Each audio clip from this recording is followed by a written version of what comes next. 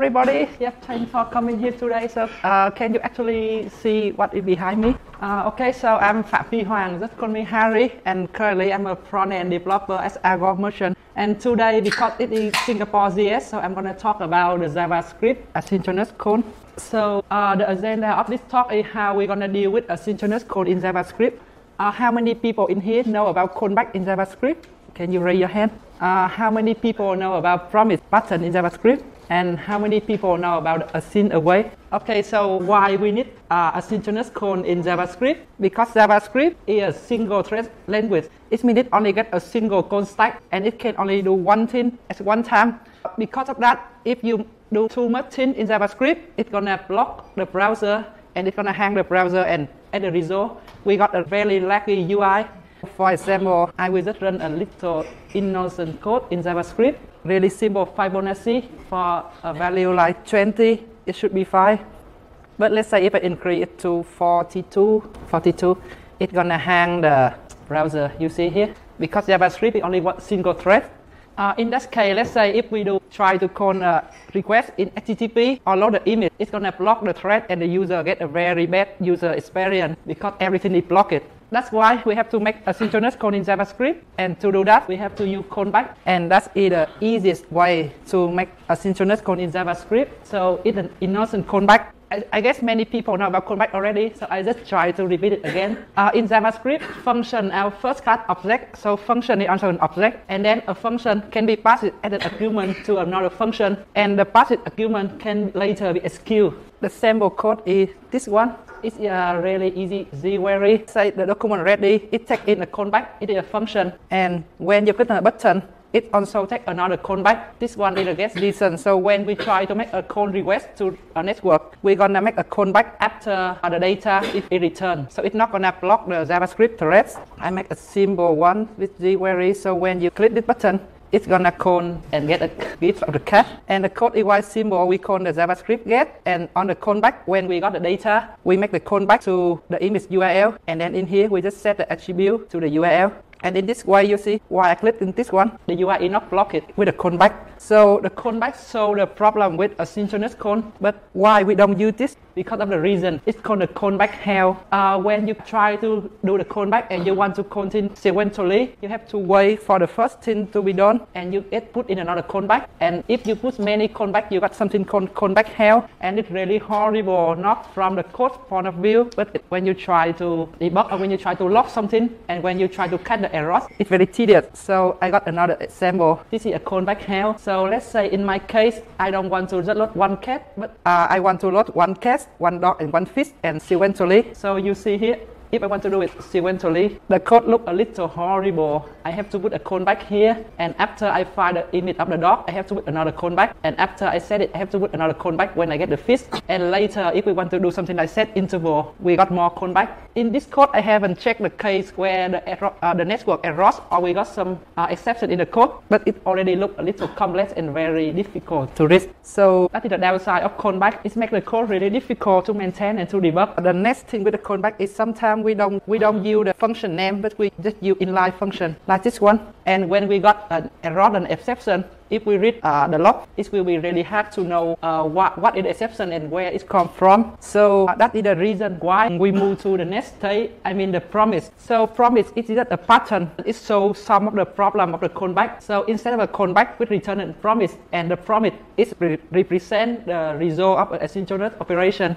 A promise can get 3 states: pending, fulfilled, and rejected. It will be easier if I show it in the code so you can see. So let's say instead of a callback, I return a promise. A promise, when it's first created, the state is pending, and when we call the result here, it state change to resolve it, and when we reject it by some errors, it will become rejected. So what is the point of using a promise? So I want to make the old code but with different styling. So instead of callback, now I return a promise. For the function, I don't need to put in a callback anymore. So let's just compare the new function with the old function. So with the old function, I need to put in a callback in the parameter, but now while writing using promise, I don't need to put in a callback anymore, and I return a promise. So in this case, the first one I return a promise, and after the promise is resolved, I'm gonna get the result and then put it in the image. So the code example like this one.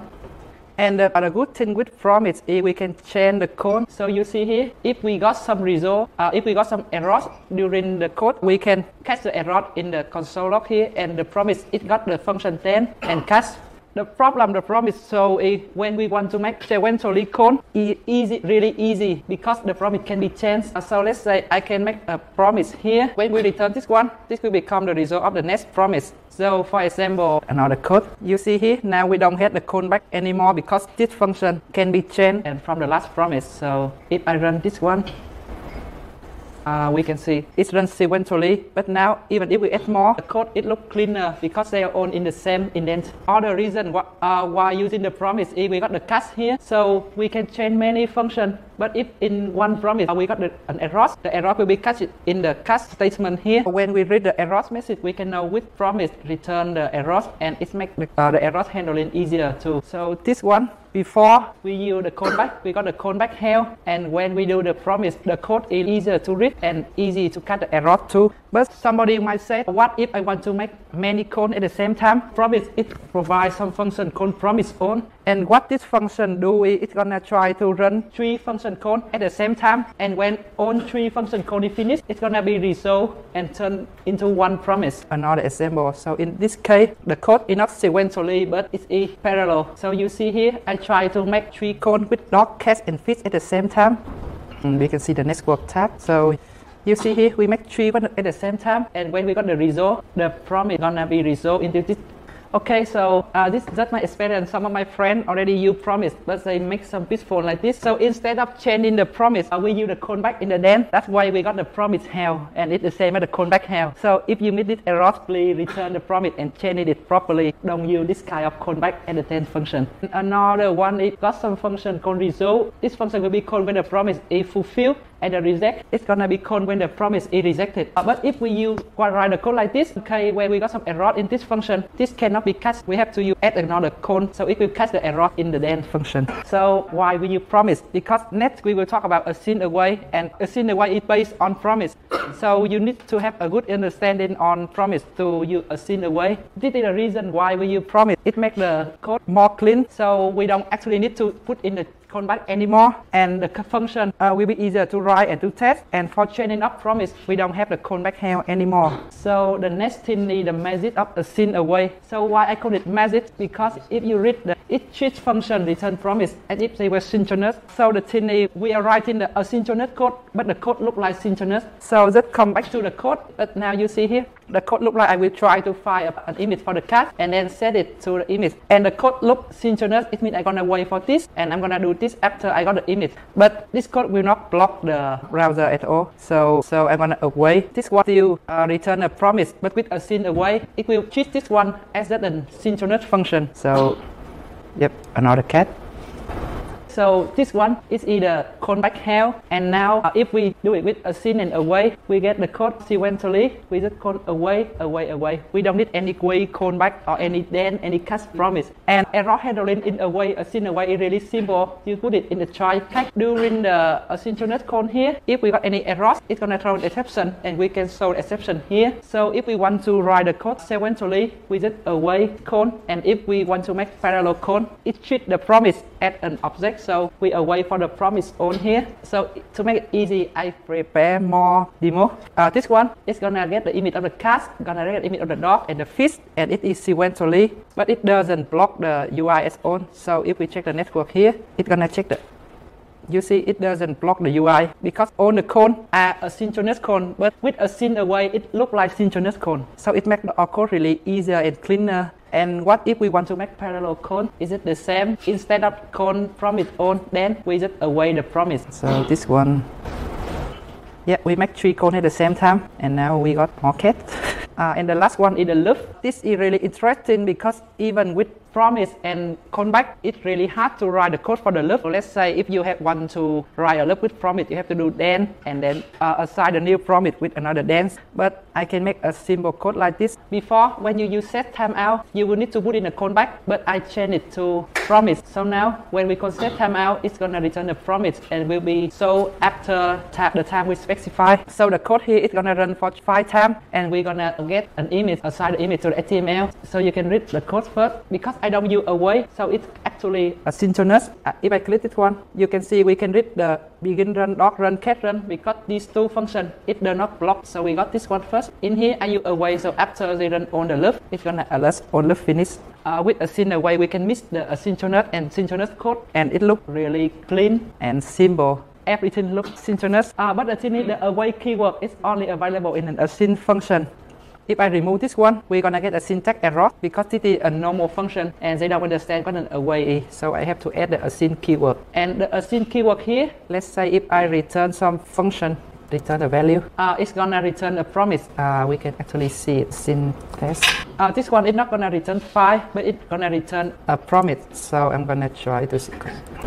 Okay, async function. Okay, here is not a promise and we have to wait for the promise to be resolved. Yeah, that means if we use async away in one place of our code, later or sooner we have to put async away in every place, but it is show up. And we have no more callback, no more then, no more catch, and it looks synchronous code, so it's really clean and easier to debug. We can easily put a debug in here to check if this is the right one. So I can try put a debugger here and run it. Yep, so we see I can already get the and the code, it looks really like synchronous code.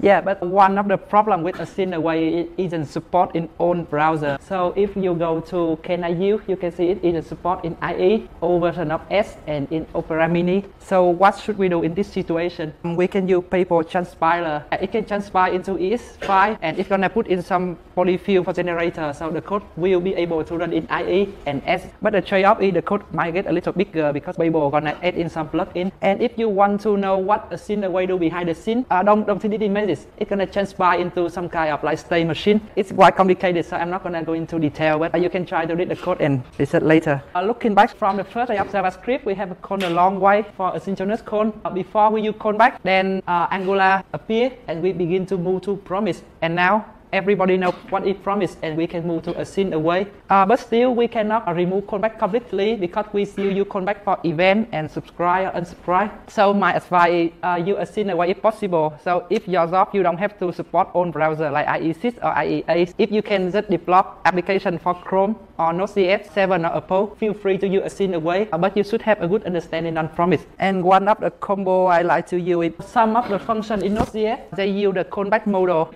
It's gonna call succeed error when it's finished getting the file. So we can use the bluebird to promise this one and it's gonna become a promise. And then if we combine with async away, we got all the code look asynchronous, but actually we got the benefit of asynchronous code. Yeah, that is. Thank you for listening and yeah.